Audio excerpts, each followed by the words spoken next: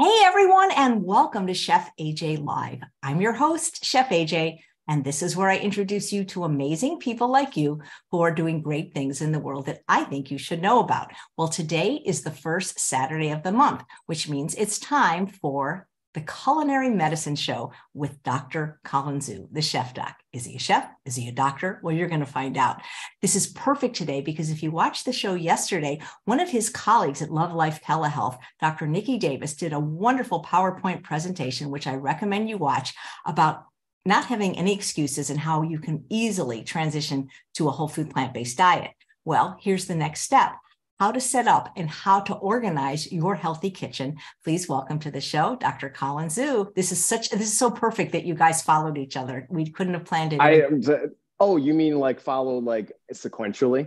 Yeah, I mean, we didn't plan it. It just worked out that way. So I'm very happy to see it. So you're not in your chef coat today. I am not. I am in activewear, but I still keep my theme colors. So, everything's nice. Nice. Everyone, it's good to see you. Chef AJ, thank you so much. Happy Saturday to you. Happy Saturday to everyone that's watching, morning, afternoon, evening, wherever you're, hailing from. So today, as Chef AJ is saying, I'm not in my coat today because I'm not demonstrating a recipe. What I've decided to do was to kind of bring it back to the basics. And I think it's very important to really remind and reinforce basics. You can never overstate this. I'm sure Chef AJ can agree in terms of, how do we keep things, organized keeping things organized is very, very important. When I went to school, that was the first thing. It was understanding how the kitchen worked, where everything was, how things are set up. This concept of mise en place, which is French for getting everything together, was really hammered, into us during training. And so I wanted to kind of show you guys around my kitchen. My kitchen is, by no means perfect, but it's important to kind of remind people and reinforce the concepts of just organization, knowing where everything is.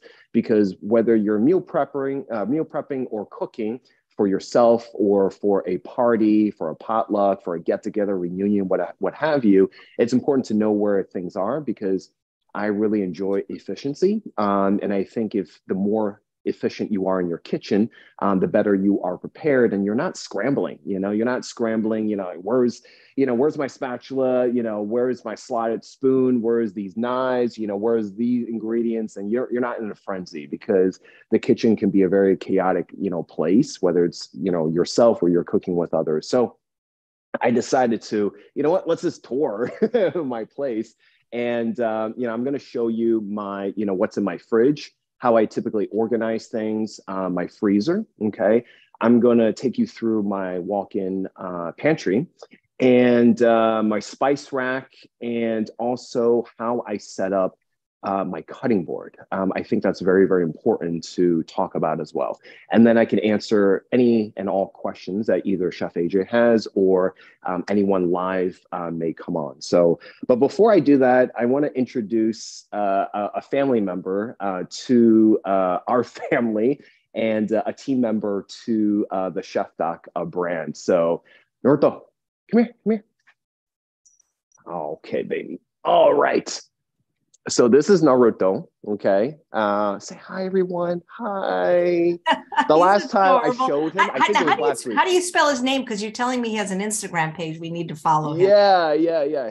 His name is N as in Nancy, Naruto. And his Instagram account is Naruto Zhu, Z-H-U. And so he is the Chief Positivity Officer of the ChefDoc. His job is to create positivity for everyone and to spread, health is wealth awareness. That's his job of the campaign. So, and anyone love cats? Here he is. Oh my God! Even if they didn't love cats, they'd have to love that kitty. So in case you hear him in the background, he just wants to be in front of the camera, so he can't. So occasionally you might see him. Last time I showed him, he was in a cone. So now he's out of a cone. Okay. So another thing I wanted to show you is if for you guys that don't know who I am, so I'm a family general medicine practitioner, board certified family medicine and lifestyle medicine, and I specialize in culinary medicine. And some of the origins of how I came about into cooking really started in the beginning. So I'm going to share with you super embarrassing photos of when I was younger. And where's the camera? Okay, so this is me. What year is this? This is 93. You remember photographs, Chef AJ, where they actually have the timestamp, on the photos? Okay. Yeah. Oh my this God. is a 93. That haircut, man. That haircut is hilarious. Yeah. So do you remember Play-Doh, Chef AJ? I loved Play-Doh, sure. This is where, so I started off really young. I was really blessed to have, parents that cooked. And so I emulated them. I'm going to embarrass my sister too. So this is me and my sister. So she either talked on the phone or she just, consumed whatever I served her.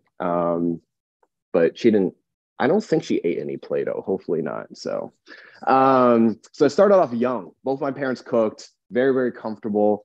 And that's how I got started. Okay. So first we're going to talk about, the refrigerator. So number one thing, one of my favorite rooms is the kitchen, right? And it's very important to know how your refrigerator is set up. Now, everyone has different refrigerators, right? You have kind of like washer and dryers. You have front loading, you have top loading, right? And it makes a difference, So I have the refrigerator that opens up, like this, right? So like this. And the freezer is on the side. And I'm going to show you why this is important. So I think I talked about this in the last sessions where how many percent of Americans, contribute towards food waste? Food waste is a huge problem in America. Upwards of 30 to 40% of Americans throw and waste their food, away. And why this is important is because not only are you losing money, we've talked about, budgeting tips in the past, but not only are you losing money, okay, the hard-earned money that you're, spending in your jobs and your careers and all that, but you're also contributing towards landfills, right? And guess what percentage of greenhouse emissions does food waste contribute? Can anyone guess? Chef AJ, do you know this? 20%. I don't know. It's actually 6 to 8% of greenhouse gases of emissions at food waste alone. Now, it's not just the stuff that we throw from our refrigerators. We throw food away from manufacturing and processing. So whenever we go from the farmland, the agricultural lands, and to the processing plants, and we're throwing out things that don't look right or does look ugly, there's a lot of waste, contributing to that. And if you look at the groceries, they're all pretty, right? The conventional groceries, the high-end groceries, they have pretty produce. And so the ugly produce, where does it go? It goes to the landfills when it doesn't look right, but it's actually still good. Nowadays, on the West Coast, I know Chef AJ knows this chain called Ralph's. Ralph's, for example, is kind of like Kroger's on the Midwest to the East Coast. It's kind of like Publix in the Southeast. Typically they'll have like a section just for ugly produce. They're called upcycled, produce, where they just reduce the price, reduce the markings down to like, I can get a bag of ugly produce, like 3 or 4 bell peppers, green, yellow, orange, in the ugly produce. And it's reduced to like 99 cents a bag. Do you know how much that costs if it were pretty on the shelves? At least 4 to 5 times more, the markup, okay? And so one tip is to, visit these types of actual, sections, okay? So my refrigerator, nothing really, really fancy, okay? I'm gonna flip the camera. Can you guys see this? Yeah, beautiful. Okay. So my refrigerator, the reason why it's different is that, when you have the freezer on top, right, you actually have to, the refrigerators that are freezers up top, you have to bend down low, right? And so the problem with refrigerators that have the freezers on top is that you have to bend down low. And what ends up happening is that if you don't check in the back, all right, if you don't check in the back, food is going to spoil. Okay. So you have to make it a habit. My suggestions is to make it a habit to kind of bend down low to kind of check the ones that are in the back. Okay. Mine doesn't have the freezer on top. So the freezer is over here. Okay. So organization is going to be different. Okay. I, generally speaking, I share the refrigerator with, my folks. And, you're going to see all kinds of different things, right? I'm 100% whole food plant-based. Not all my family members are, right? They're getting towards there on a spectrum. You may have that kind of similar situation in your household, right? Not everyone's going to be vegan or whole food plant-based, right? So you're going to be sharing. So it's important to kind of organize it, as such. When I counsel and coach my patients and clients, I tell them like, you kind of have to, make their own, section and organize it. So a lot of times I, put the produce, in these bins. Okay. It's a little bit empty today, but, I throw the produce in the bins here. I like to use, I don't know what you use, Chef AJ, but I like to use these absorbers. These are moisture absorbers. Okay. So sometimes, when you absorb moisture, it decreases the rate of it going bad. Okay. These are lemons down here. Okay. Make sure if you use something like this to wash them every now and then, because sometimes mold will develop. Okay. So you have to pay attention. Okay. Another good way of keeping produce fresh is I like using paper bags. Okay. Or you can use silicone containers or Pyrex. Okay. Like for example, I use Pyrex glasses. Okay, vacuum seal. Okay, that helps a lot. Okay, I'm not a fan. I'm giving you an example of this, but I'm not a fan of putting produce within plastic bags. My dad does this. Okay, and no matter how many times I tell him not to do this, he still does this. So, what happens is that, as you can see, there's a lot of moisture that builds up here, right? And over time, this produce will, get bad, quicker. Okay. Same thing with this. I try to remove the plastic out of this, but sometimes you just have to keep up. Okay.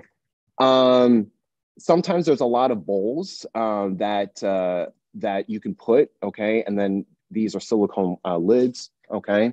So my number one tips for these, and then also we have different kinds of like condiments and, different types of milks right here. So, it's organization, matters, a lot. Okay. And then let me see.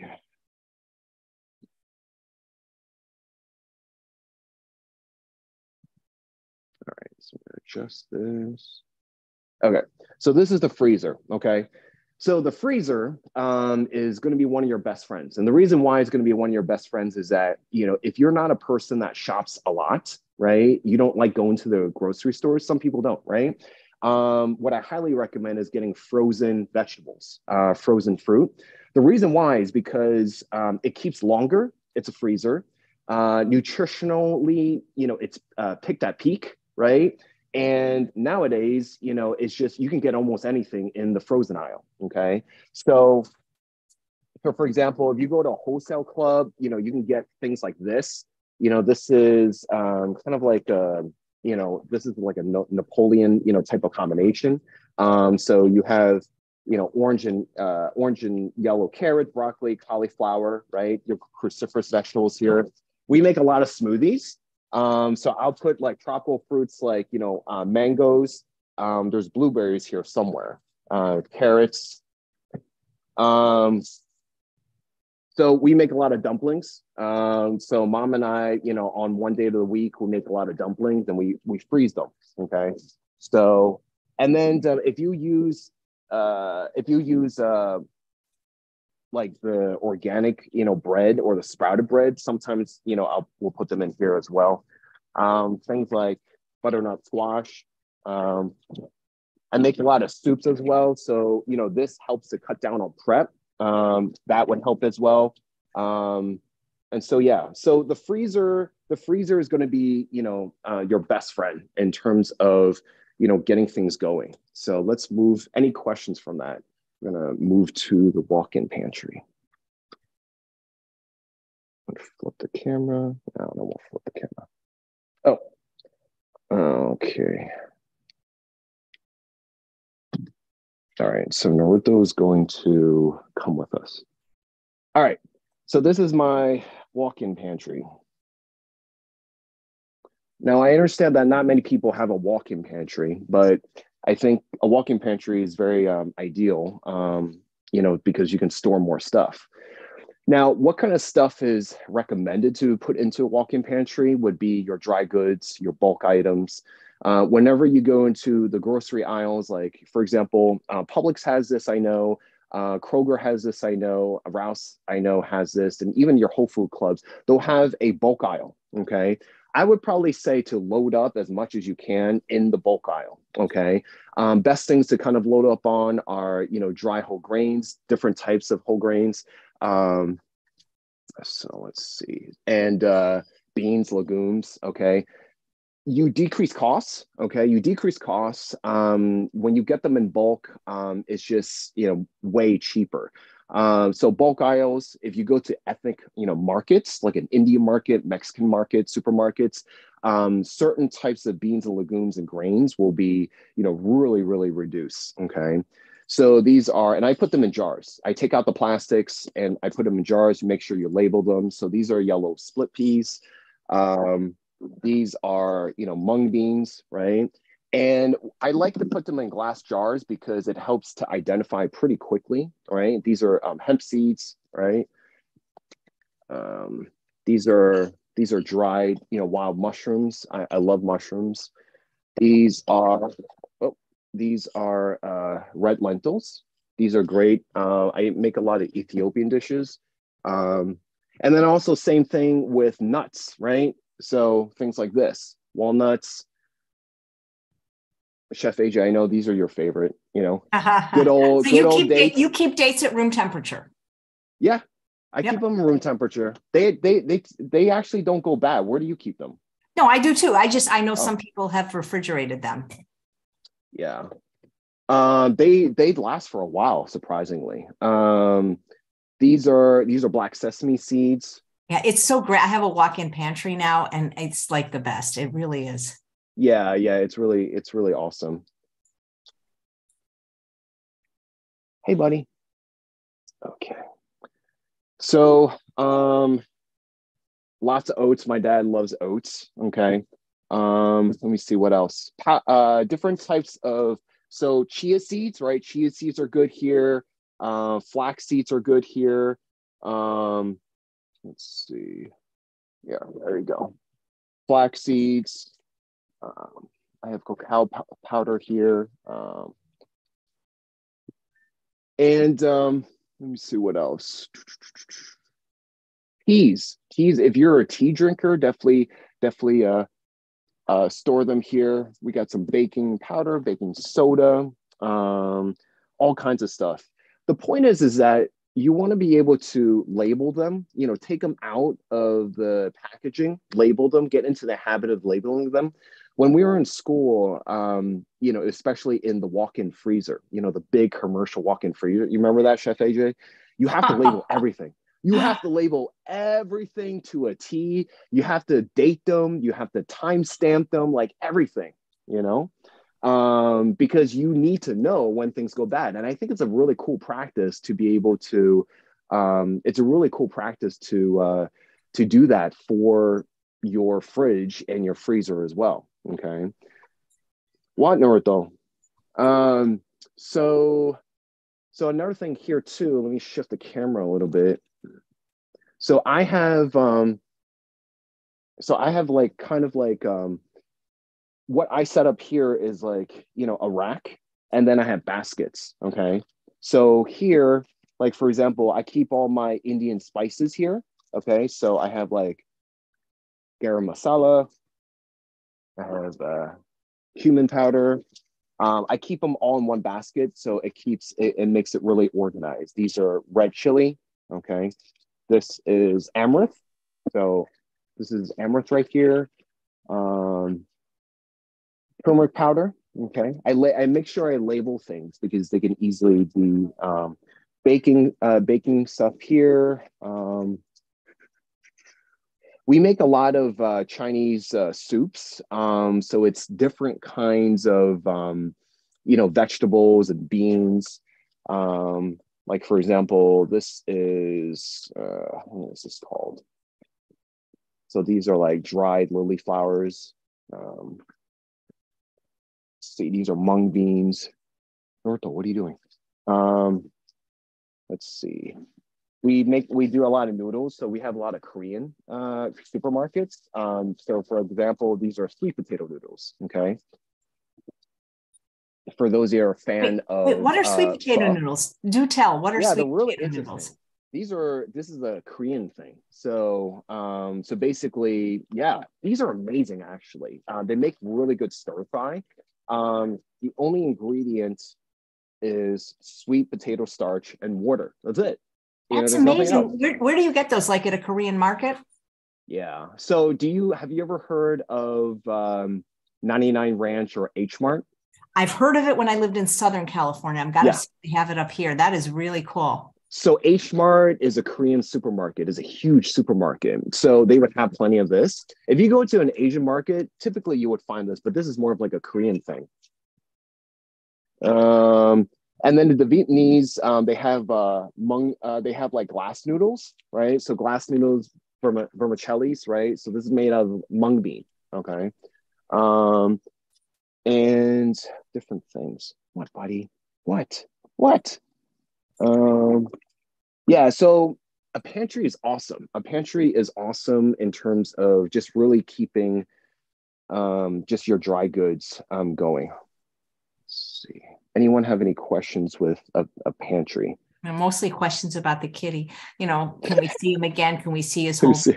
No, but there is a question. Aaron says, what foods do you have an overflow of? An overflow? What does that mean? And maybe, I don't know, maybe like a lot of extra?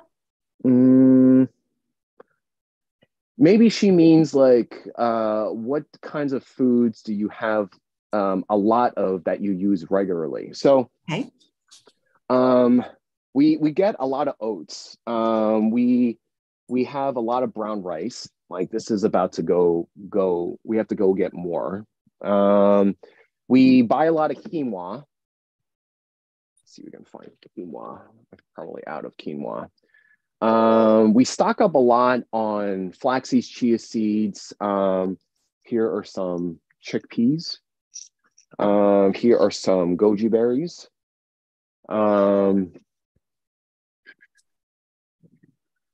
We go to Costco and we get the raw like walnuts, almonds. I make a lot of smoothies, and when I don't have time to incorporate as many veggies and fruit as much as possible, my smoothie recipe is, a couple handfuls of greens, some ginger, some garlic, 1 banana, 2 apples, and I throw in nuts. I throw in flax seeds, chia seeds, hemp seeds, and I throw in either like walnuts or almonds, things like that. I incorporate as much as I can. Dr. Greger's, daily dozen, we try to keep it balanced as much as possible. Because what I find with vegetarians, vegans, or whole food plant-based is that they kind of, when they get into a routine, they kind of just concentrate on certain groups. I don't know if you find this, Chef AJ, but they kind of just, overemphasize the things that they know, and they don't go for a balance or diversity.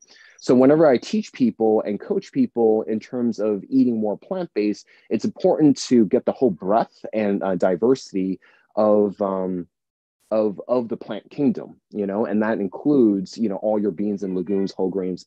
Yes, buddy, you want to say hi again? All right. He says, make sure that you eat a good balance and diversity of all your plants. Okay. So how do you get any work done when your cat's that cute? I can't get any work done. I can't get any work done. I make him see patience. I make him see patience. Oh, he has to earn his keep. Okay.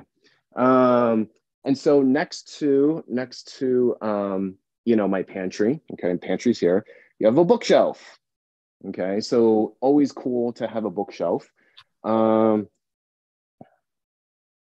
Here is our coffee station.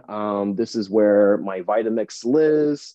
My dad has a Keurig. I use a coffee grinder. I don't know if you can see this, but coffee grinder and a spice grinder. Essentially, they're almost the same thing. If you want to grind up certain spices, it's always good to have a spice grinder. And then I don't know if you can see this, but this is a convection oven. So let's see. Let's move to the spice rack. A convection oven, and does that have air fryer capability? Let's see. No, this does not. My Ninja does. So when we were cooking, what were we cooking before? We were cooking a curry before, which is over there. That has pressure cooker, air frying capabilities, everything, for that. So, hey, what's going on? Sorry about that. Hey, Bailey. Oh, your dog came in? Yeah, but okay. Charles, can you help? She's barking at nothing, but pets don't do that. I don't know what bark at nothing? Was it a mailman? No, I mean, maybe a bird in the yard or something. Charles, she's aimlessly barking, disrupting this fine show. You can All right, I'm going to show you my spice rack. So my spice rack is in a drawer. It's not above. That's a so good it's idea. Yeah. So I actually find this. Sorry, it's a mess. A little bit needs to be a little bit organized. Yeah. So what I find is, okay. All right. So this is my spice rack. So I find this setup a little bit easier. This is my spice box. I find this easier because it lays flat for me. It lays flat, and I can access it, easily. Okay, so this is one way to do it, right?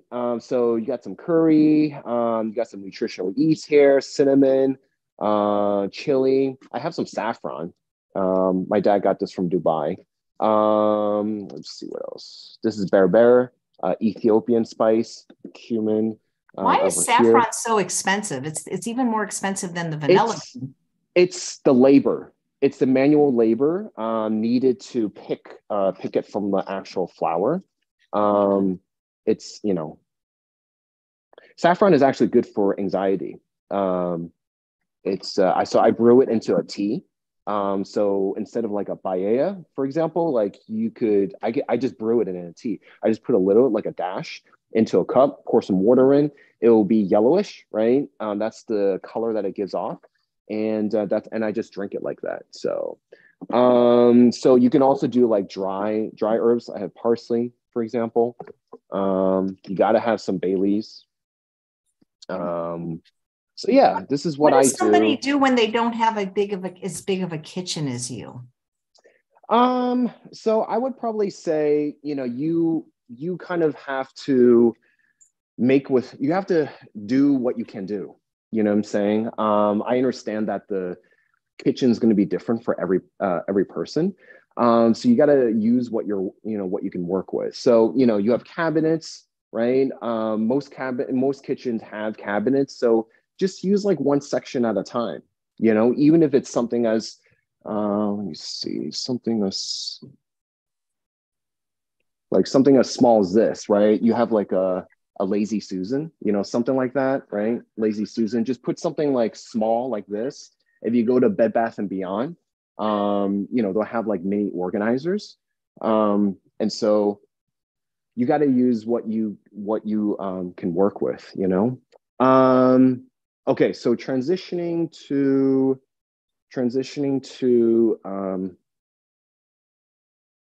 so this is my setup, okay? I have some books here, Ratatouille. And so I'm gonna set up in terms of— That's funny, I have that rat in my kitchen as well. I love it. I have him in Remy, he's in my kitchen too. Well, great minds think alike, Chef Yeah. AJ. Hey, Aaron says, are spices really that sensitive to heat? That what was it? I saw it a minute ago. Something about like how sensitive are spices to heat, really? Um, just turn this around. What was the rest of the question? Yeah, that comes from air fryers and ovens. Air fryers and oven? Yeah, like are spices, like do spices become less, I guess, nutritious when they're heated? That's the way I interpret it.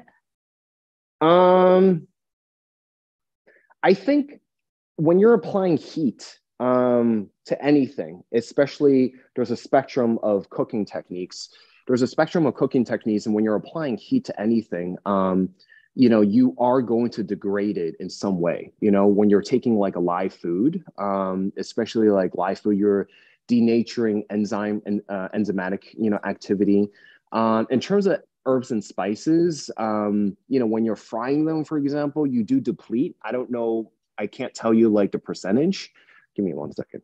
Norto, the computer, we're not working today, so do not go on the computer. So when we're applying high heat, like deep frying, things like that, we are depleting. I can't tell you how much it is. So if you ever follow Michael Greger, he talks about age related products, and that's this is called more of like the process of applying high heat, and it creates more pro-oxidants, which creates oxidative stress in your body. So for example, deep frying, boiling, broiling, heavy roasting, that's going to create more age related components, and that increases the propensity of like carcinogenic processes in your body.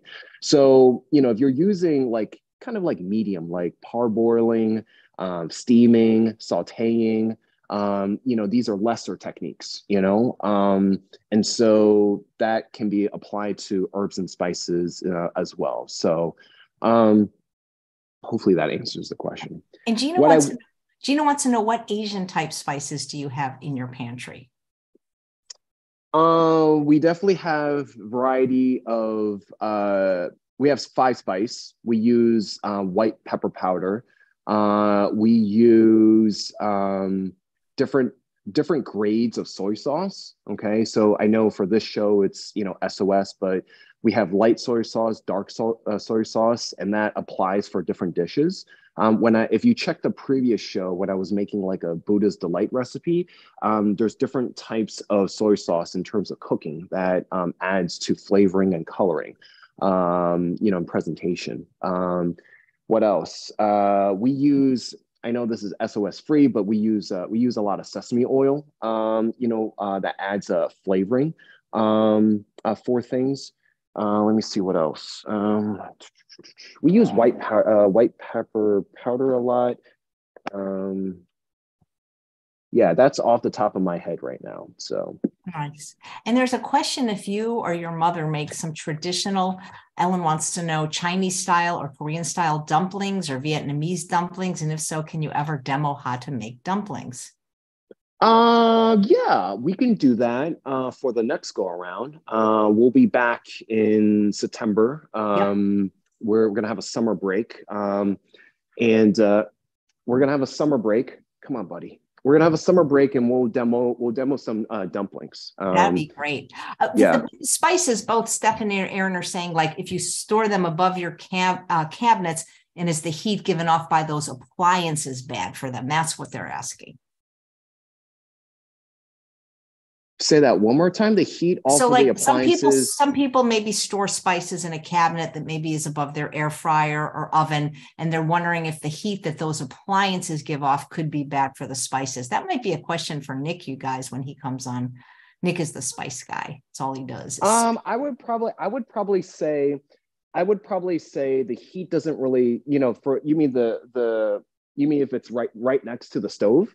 Or right above them or something, No, the heat doesn't go through. The heat doesn't go through. I mean, I would be able to tell. I mean, if you're sectioned off well, it doesn't go through. And you'll be able to tell just from the texture of the spice as well. So, and a lot of times you need heat to apply to actually activate. So for example, if you're not using fresh herbs and spices, one technique that we do in school, what is to kind of activate it, you rub them, between your hands, to kind of activate, like, dry spices and herbs, before they go into like a soup and stew or stew, things like that. I do want to make a note in terms of the cutting board. Whenever you get a cutting board, whether it's something like bamboo or like heavy duty plastic, or like metal, or not silicone, but different types of cutting board. The biggest thing you got to do is making sure that, number one, it's perpendicular to you. Okay. And what I tell people when I teach them basics is, making sure it's perpendicular to you. Okay. And, you're not, facing like this. Okay. It's perpendicular to, its level. Ideally, you want something almost like 90 degrees. So you're comfortable, you're cutting, when you're cutting, it's comfortable, for you. Okay. And you don't want to be standing off to the side. You don't want to be standing off like this. And in terms of the cutting board, it has to be clean and free of stuff as much as possible, because when you have things that are cluttered, it really messes up the whole energetic space, in my opinion, of it. You want to have it, once you're done with one thing, you clean it, you put it into a separate bowl, you either compost it or throw it away, and then just get ready for the next one. That's how we sequentially do things. And then also, it's also important, I have standing mats. Okay, nobody. Where I have standing mats, where it eases the fatigue of standing for long periods of time. I think it's very important to get these as well. And so we are, making sure that we are putting less stress on the joints when you're cutting and prepping everything. But it's very important to have a cutting board that's level, you're perpendicular to it, because this, messes up your ergonomics and posture and contributes towards like back pain and knee pain and things like that. So from a medical point of view, it's important to, keep these things in mind.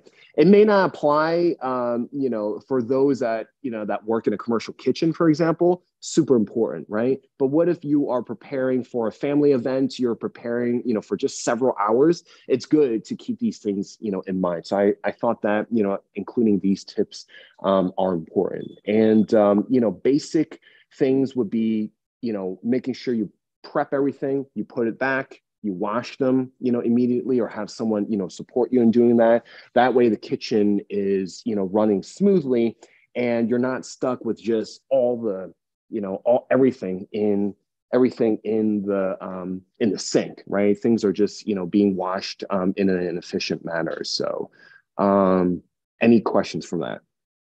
Let me look. There is a question about something else from Dee Dee.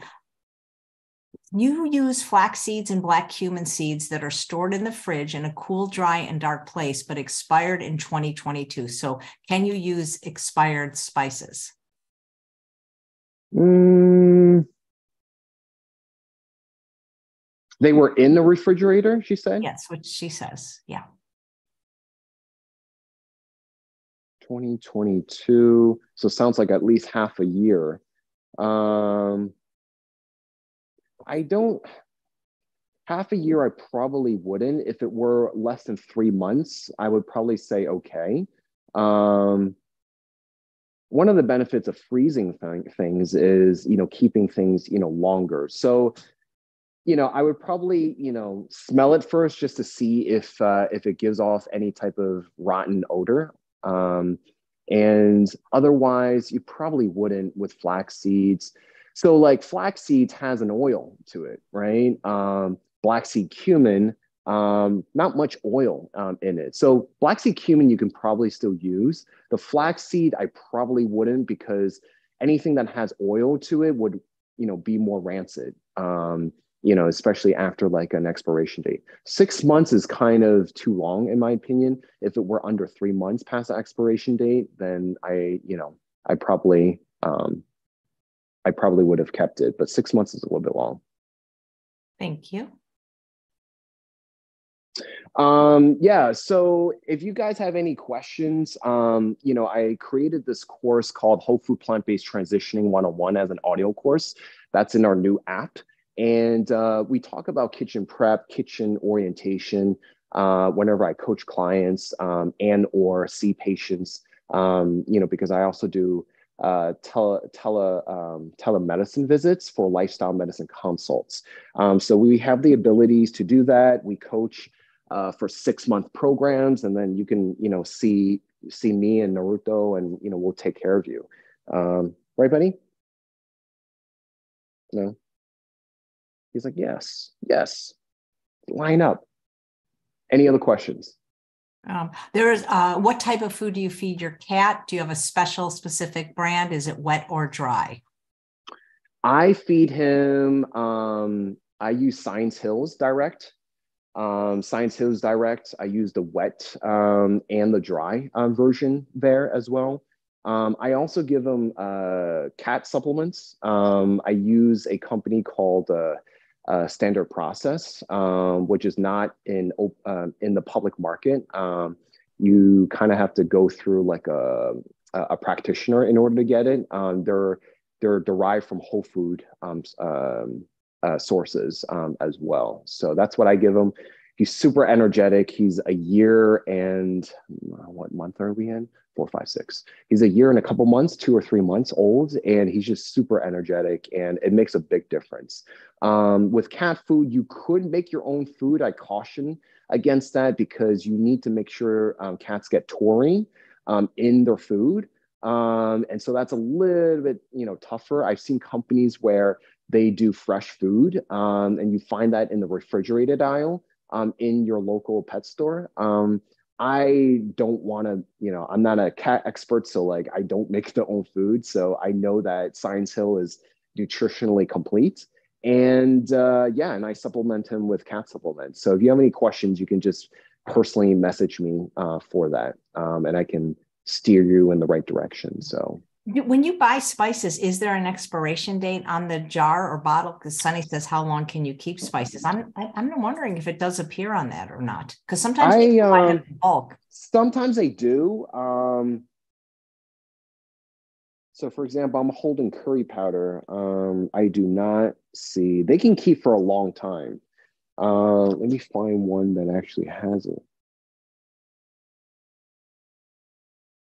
Yes, some of them do. So this one does.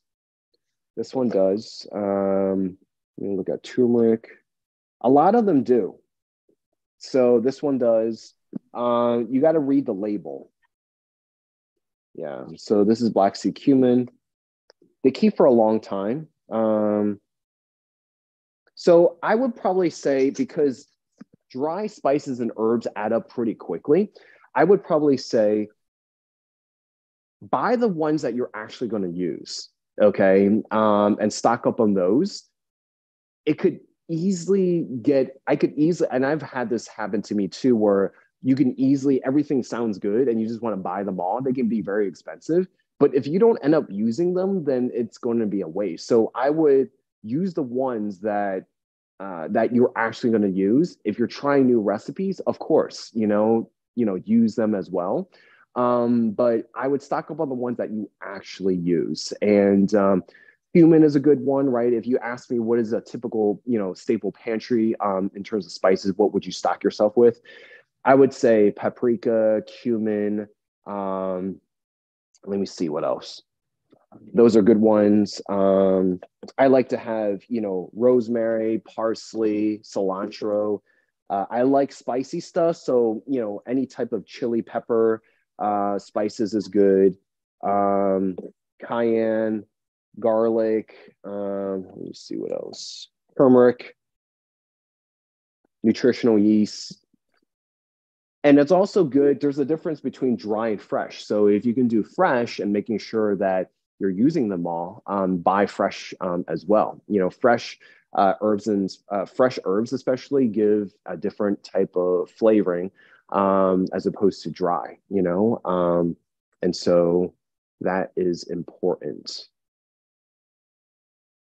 Pots and pans. Does anyone have questions with pots and pans? Oh, somebody's asking to see your whole kitchen again. Maybe they tuned in late. Pots and pan question. Somebody saying flax seeds go rancid so quick. Oh, here's one. MJ says, do you have any recommendation for knives for kids like 8 years old so they can help in the kitchen? I bought a kid's knife from Amazon, but it's not sharp enough to cut raw veggies. I don't have a particular brand. There are a lot on Amazon that you can purchase.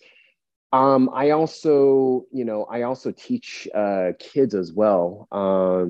I have a separate healthy kids like company, and we teach kids from like 5 to like early teens, and they actually just use the same knives. With parental supervision, I think it's important to kind of start them early. Probably not start with the bigger knives, but starting them with like,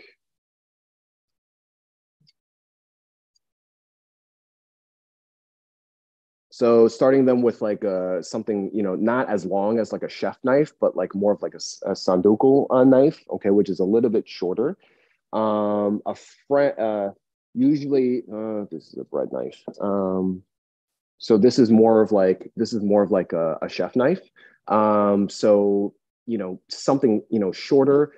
The point is to be able to teach them how to use it properly. Okay. Another skill set that we talk about is holding the knife correctly. Okay. A lot of times whenever I do workshops, most people don't know how to use the knife correctly. So how we're taught is you're taking your 3 fingers, you're putting it on, you know, around the hilt, okay, and kind of like the base of the knife, right? And then you're putting your thumb and your index finger, you know, around, okay? So some of the things that I see is people holding it like this, people holding it like this, and the weight distribution throws it off.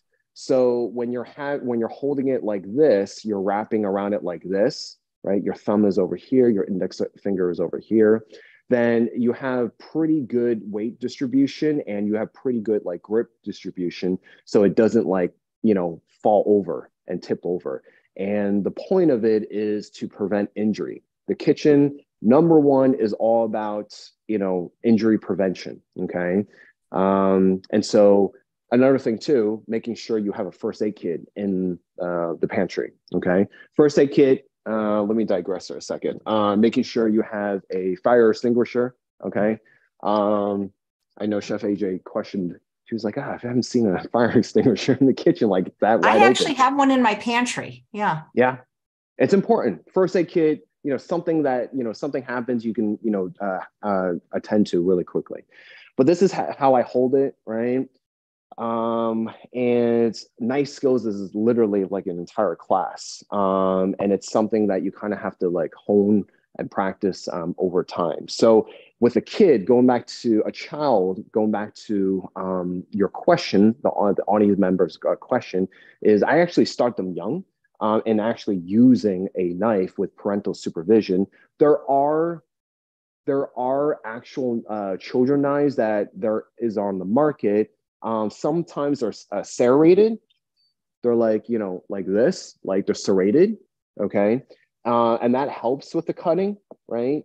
They're not sharp enough, maybe because, you know, they just, you know, want to prevent injury. So with parental supervision, I actually start them out young. I give them like a smaller knife, and then we start using it. I've done workshops in person as well, with the parents and with the kids, and they listen.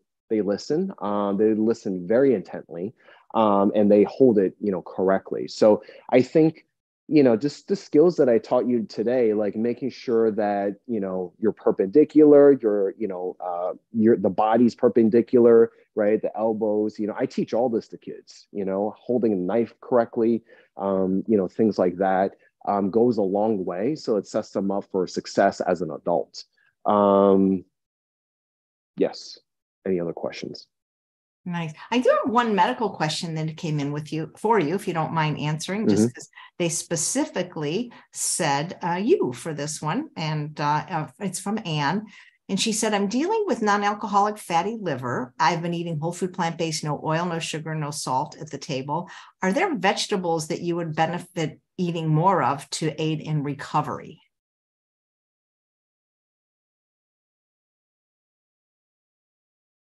I wonder how long she's had a non-alcoholic fatty liver for. That tells me that is an accumulation from something else over time.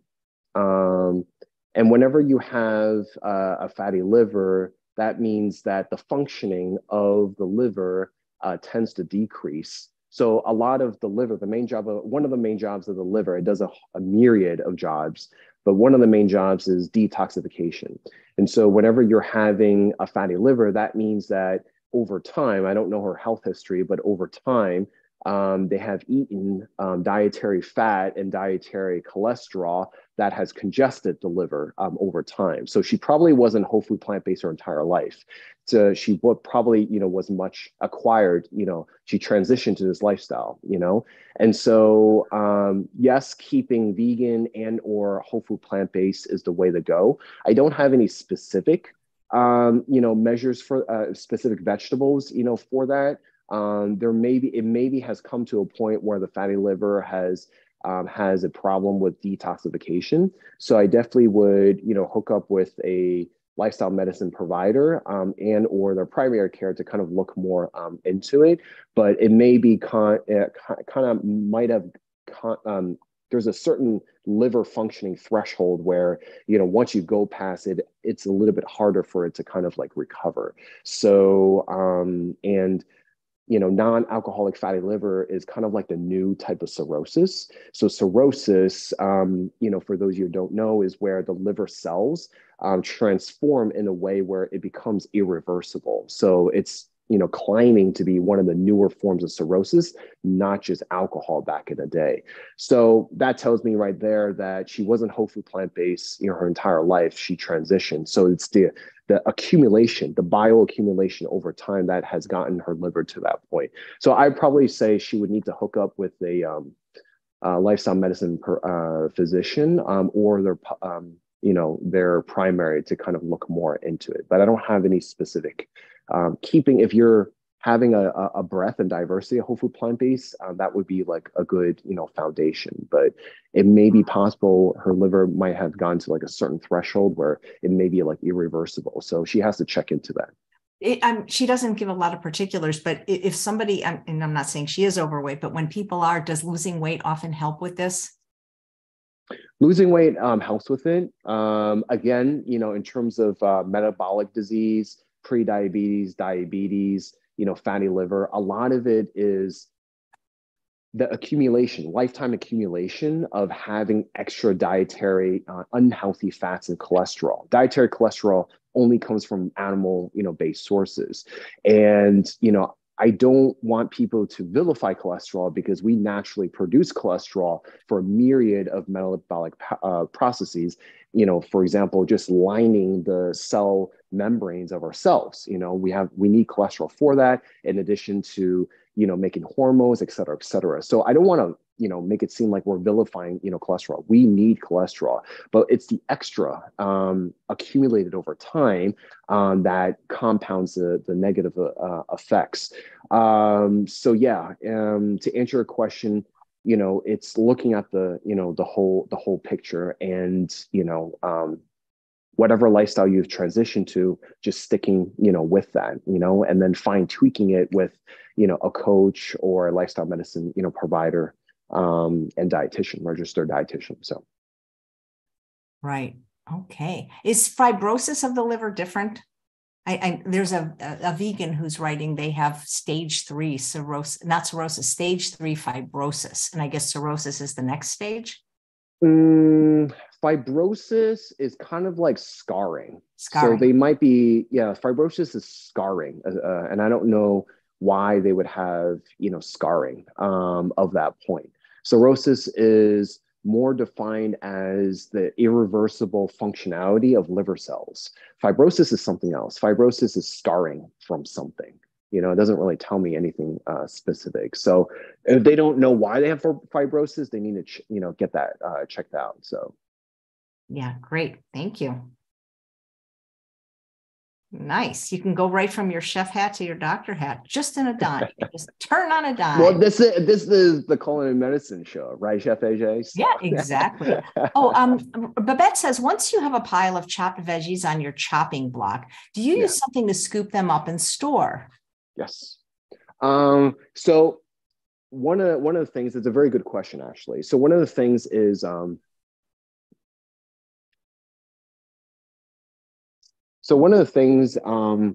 that people do that I cringe when this happens is that they'll chop, right? And then they'll use the blade of the knife to scoop. This dulls the knife really quickly, and you don't want to do that, okay? I use a vegetable scraper to kind of this is specifically for the actual cutting board. And it doesn't matter if this is dull because I'm not using this to cut, right? So I'm scraping everything together and then putting it into a container, putting it into a bowl, putting it into wherever I need. So this is very cheap. You can get this anywhere, to get a scraper. That's what I use. So that way you're not dulling your, hard-earned, knife. So I typically use a scraper.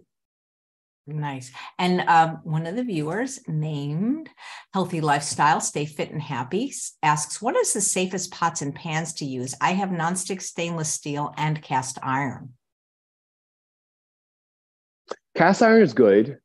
Cast iron, the cons of it is that you have to season it to keep it maintained. You can get extra iron from cooking. Cast iron is great for different preparations of foods. Non-stick, typically stainless steel pots and pans are not non-stick in general. There usually is a coating like Teflon or like Teflon, which has which creates these noxious gases. So I typically don't recommend anything that's non-stick using Teflon. So nowadays, there's pots and pans that uses ceramic. Copper is okay. Copper is a very good conductor, but I typically use stainless steel. I use ceramic nonstick for my cooking preparations. I don't use aluminum. So if you have aluminum anything, throw them out or recycle them because you don't want aluminum to leach into. It's a type of heavy metal that you do not want in your body. So throw out anything aluminum. Okay. I would do stainless steel, cast iron's okay. Ceramic nonstick is what I would go for. A lot of companies like Grain Pan, for example, use nonstick ceramic, and nonstick ceramic is very easily available nowadays that I would use. Let me see what else. Yeah, yeah, that's what I would use. So anything aluminum, just throw out, or recycle. Didn't Dr. Bernard write something in Power Foods for the Brain about cast iron maybe not be so favorable for everyone because of the iron?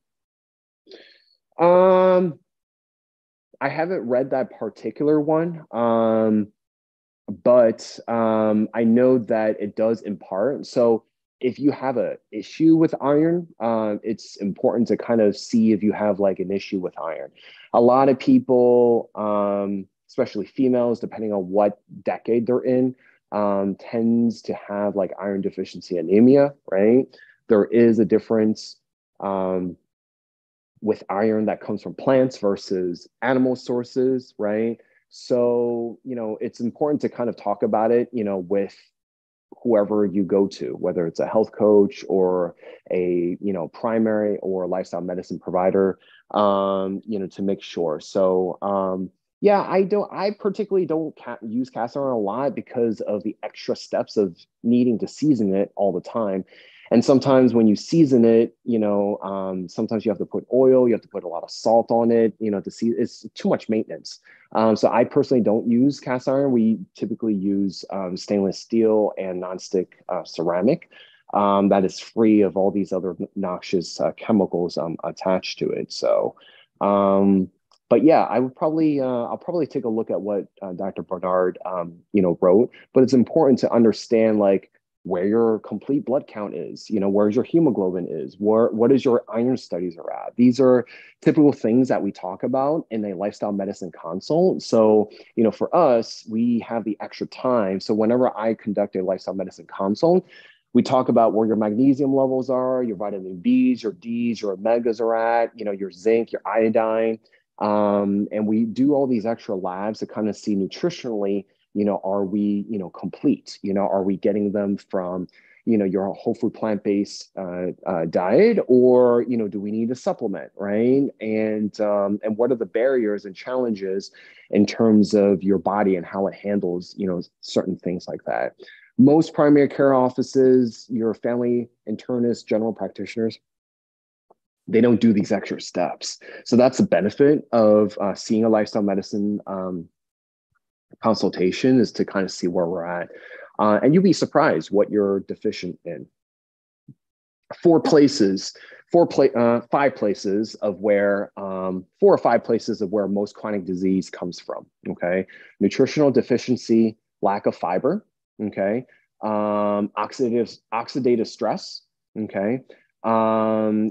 Dysbiosis, so having an imbalance of your microbiome, and chronic inflammation, okay? Most, if not all, chronic, lifestyle related diseases come from these roots, okay? So when you're eating whole food plant-based, what you're essentially doing is you're lowering your overall chronic inflammation. You're getting the nutrients like your minerals and vitamins, phytonutrients, antioxidants that will help with oxidative stress. You're feeding the good gut bacteria in your microbiome, right? You're not living with yourself, you're living with 39 trillion other microorganisms, and you're increasing the amount of fiber in your diet. 97% of all Americans are deficient in fiber, which is the essential nutrient that no one really talks about. And it's not just having good poops, it's, having good, soluble and insoluble fiber that, helps us, to feel satiated over time, but also helps to regulate cholesterol, your weight, helps to improve, your heart disease and mitigate risk. All these different things plus more, and helps to balance your good gut bacteria versus bad gut bacteria in your microbiome. So that's another topic, but that's the benefits of eating as much whole food plant-based. And whenever you're eating whole food plant-based and you're still vegan, you're still having some issues, like I'm still not feeling like that optimal or that energized, then we should definitely have a consultation, and see what else we need to address. So, and it's not just food as medicine. We address all the pillars of lifestyle medicine: sleep, hydration, your social connections and relationships, just your physical activity, whether you're moving or not, all these different things we consider, not just food as medicine. Thanks. Gina says, what about carbon steel plans? Carbon steel what? Pans. Pans? Carbon steel. Yeah. Carbon steel pans. I know carbon steel, we use that material a lot for knives. I don't see that being a problem. Usually it'll probably be mixed with other things. So you have to like read everything. Carbon steel, we use a lot with knives, and typically it makes them lighter when you're having a mixture of that. Okay, great. And MJ saying, how do you wash a cutting board, especially a wood one? Yeah, so a wood one, I usually just take mild soap and water. I use more of like plant-derived soap to make it, not as chemically on the actual board. And then I use, where is it? Hmm, I use where did it go?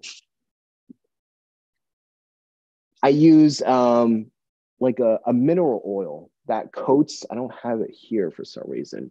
I use a specific bamboo like mineral oil to kind of coat it so it breaks down less.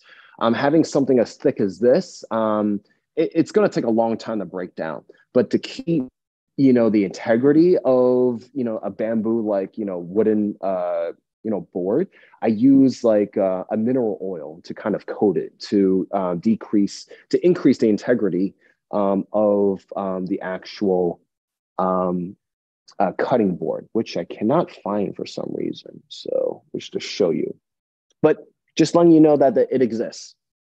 So hopefully that answers your question. Nice. People are worried about plastic cutting boards, that plastic can get in the food. Do you think that's true? Um, That's very hard to do. I think getting yourself, I don't like using plastic.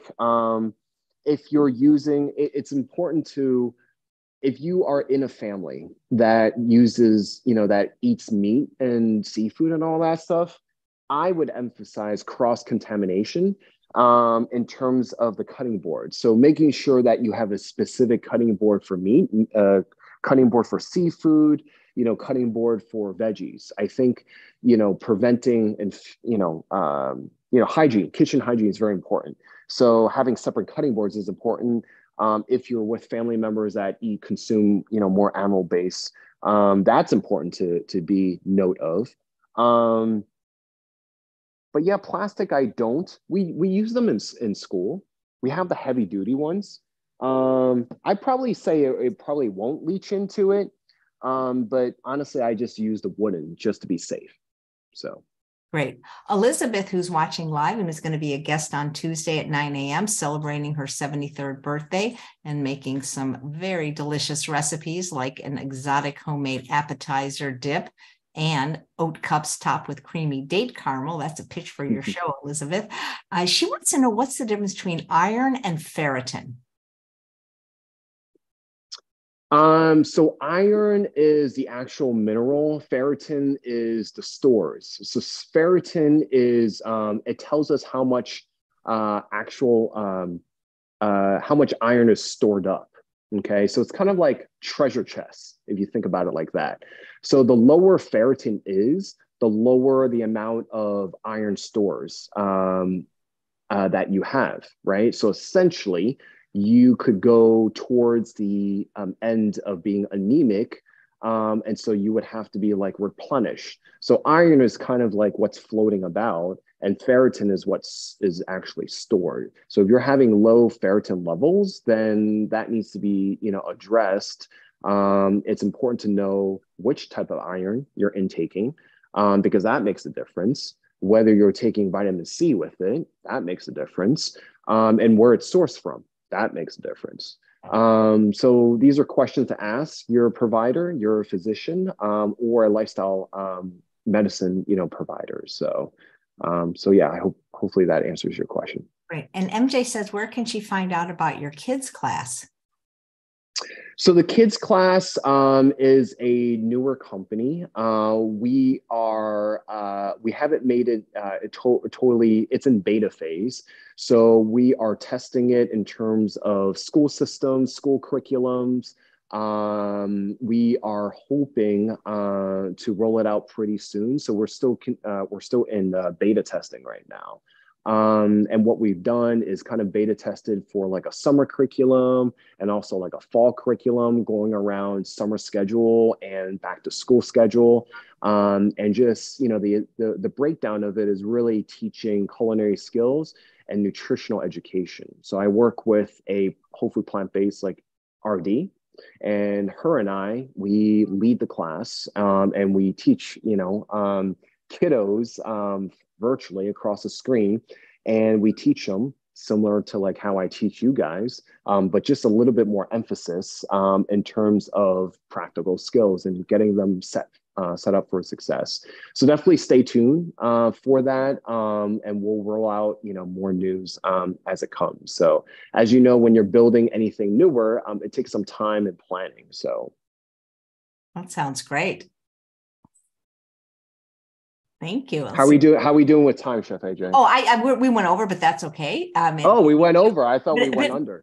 No, but if you have to go, it's okay. I'm just looking if it just was really a really interesting episode, and people are commending you on being able to flip from doctor to chef and back and forth. There was a question from Linda about nutritional yeast and what brand do you like? I like the Bragg's. Bragg's has been, around for some time. I have no qualms about it. It's typically my, go-to. It's good for anything savory, as well. I do put it a little bit into, smoothies sometimes, just to kind of test it out and see how it would taste. That's a natural way of getting more B12 into your system. Vitamin Bs are water soluble. So they are, you typically, pee this out, right? Because you have water soluble vitamins, you have fat soluble vitamins, right? Fat soluble vitamins are D, E, A, and K. And waters are like the Bs, right? And Bs are, in food, they're in your whole grains. So this is the reason why we tell people to eat more whole food intact sources. So for example, white rice, right, is stripped down, right? I'm sure other guests have talked about this before. It's stripped down. A lot of the outer coating contains vitamin Bs as well as the fiber, but you're stripping that down when you're creating the white, like white rice, for example. And why do we strip them down? Because they taste better. You're reducing it down to the singular, carbohydrate, the singular, sweetness of it, right? So when you're eating more of the shell, the whole intact, the taste is different, right? Brown rice the taste is different than white rice, for those that love rice, right? For example, right? And so when you're stripping the outer coating, then you are stripping a lot of Bs, and Bs are important for so many different things. It's, especially B12, for example, whether you're a carnivore or a vegan, you have to supplement, for that because of modern agriculture messing things up and it just doesn't come with it anymore. So you have to supplement it. But you can also get it from whole food plant-based, and nutritional yeast is, good, a natural, easy way of getting that incorporated. So. Nice. What are you having for lunch or dinner today? Did you already decide? I did not decide yet. Usually, we decide as a family because we usually feed all of us. So I've not gone down that route yet. So yeah. So, that's okay. But I appreciate everyone's questions. Again, for those of you that know me, you can visit my website, TheChefDoc.app. We have an app to help people get educated and to kind of learn on demand. I do one-on-one coaching to help people change their, lifestyle and behavioral habits, because that's really the foundation. It's not just about the food, and, it's not about, eating less and moving more. It's really fundamentally, changing the lifestyle and getting to the root of the problem. So I do coaching programs. I see people, I consult people lifestyle medicine wise. So you can find all that on my website. And Naruto's a new addition. So definitely I already followed. Well. I put it in the link to follow him on Instagram, and I already did. But tell him we'll put that in the show notes too. I did, but tell him to follow me back. I will. He's busy. I mean, he went off and he got bored. He got bored and he just went off. I'm curious. You showed you're almost out of brown rice. Do you buy it because it was in a very small container? You don't buy it like in 50-pound bags or anything like that? We do, but we just transfer it to to jars. So we have a lot of jars. Do you have like a favorite brand or type? And do you also eat white rice? Because I love white rice. So tell me. I love white rice too, but we don't anymore. We transitioned. My dad's very sad. We transitioned a lot. Typically we do all kinds of rice. I think last time we talked about this, we have like red rice. We have, forbidden rice, which is like more of a black rice. It's just so many varieties of rice. I remember the first time when I had basmati rice for the first time. We were in London. We went to this Indian place and it was like heaven, right? But we don't eat that as much. In Asian cuisines, rice is like life, for us. We just kind of pile it on. In Asian cuisines, we use rice as like, because we eat family style. So a lot of the dishes, in the middle of everything tends to be packed with flavor and sometimes can be very overbearing and overwhelming. So we use rice to kind of like offset that, in terms of, everything. And it means different things culturally to different cultures. So a lot of aspects when we talk about nutrition, we don't talk about as much about the cultural meaning behind it and what it means for a certain ethnic group. And so as a practitioner, as a provider, as a coach, I have to be very cognizant of that, and also as a person of color, I have to be very cognizant of that because, food means something different to all of us. It's emotional. It's how we express love and affection. It could also be very political and very, emotional charging, very financial. So it means something different for all of us. So that does not, that does not escape me one bit, So, we talk a lot about nutrition on the show, I'm sure, and we talk about, it being a medicine. But when you go behind that, it's a lot of different things, social, economically, health disparities, food inequities. We have problems with food access. We have problems with food deserts. So food is a very, there's many aspects and layers to food. So it's not just nutrition. So that does not escape me, for example. Do you have a preferred rice cooker or do you cook it the old fashioned way, just on the stove? No, we use a rice cooker. That is the old fashioned way for us. Okay. It's the old fashioned way is the rice cooker. And we use the first knuckle, trick, to make rice. And stove is prepared differently. Yeah, we can just, honestly, there's no brand. You can just pick up any rice cooker and most of them are really good on the market. So if you go to like an Asian supermarket, they'll have, you can just get one and they'll have really good quality ones. So, but yeah, we won't be back until September. So, I appreciate everyone's questions. I also have a YouTube channel, so you guys could follow me there. There's a lot of great stuff there. I interview a lot of great people and do a lot of reporting as well. So we also have a podcast. So definitely, follow us there. Any other questions, just reach out to us. We have a contact page, and either me, my team, or Naruto will be answering those emails. And yeah, so I appreciate, being here on the show, Chef AJ. Well, thank you. It's been wonderful hosting you. And Susanna's saying, any plans to write a book? And if you did, would it include recipes? I'm presuming she means like a cookbook. I do have plans, maybe by next year. I do have plans to write 2 more books as a follow-up to my original book, Thrive Medicine. So, so I have plans to do that, for this year. Cookbook will probably be the soonest. It'll probably be maybe like next year, something like that. And I'm sure Chef AJ, it takes a lot of time in planning and all that. So yes, that is. You don't have to tell me. Oh my gosh, people don't. That is in the works, and I get a lot of people asking me that. So yes, so stay tuned. So yeah, Renee's question, I don't quite understand, Renee, but I'll ask it. When will Dr. Zhu get certification to treat in MS? Yeah, I mean, you can treat it right now, can't you? You're a doctor. And I don't know if there's a certification. You don't need a certification to treat MS. From a primary care standpoint, is about recognition of when things happen. And then Wait. To treat in MS. I'm sorry. MS is like the abbreviation of a state. Oh my God. I am so sorry. oh, like I Mississippi. apologize, Renee. I am. I don't know my abbreviations for states. Apparently, MS is for Mississippi. Mississippi.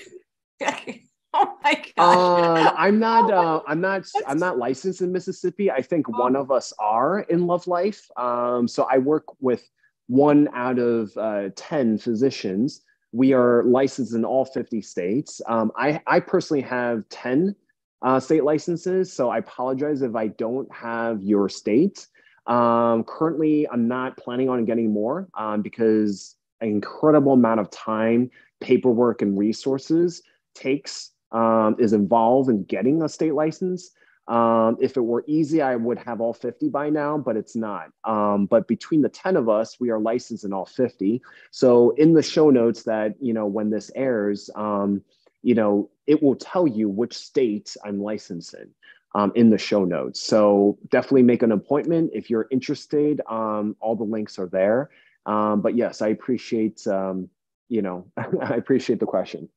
Yeah, I'm sorry. I guess I'm going to have to, in my defense, I skipped 4th grade and I never learned geography. So I didn't know that MS meant Mississippi. I mean, we're talking to a doctor. I thought it was multiple sclerosis. That's what I thought too. And then, oh my and then God. that's how the question was posed.